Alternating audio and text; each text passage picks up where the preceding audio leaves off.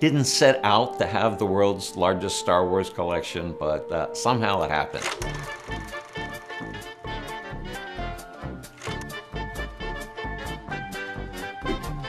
I think originally it was a matter of taking something home that was part of the movie. They wanted to be part of the movies. Welcome to the corridor of the Rebel Blockade Runner. You don't need to see our identification. We don't need to see their identification. So you take home your action figures and you recreate the scene, and it relates them to the movie, but also to other fans and other collectors. The stuff is fun, but it's really the people that count. The Star Wars fans are amazing.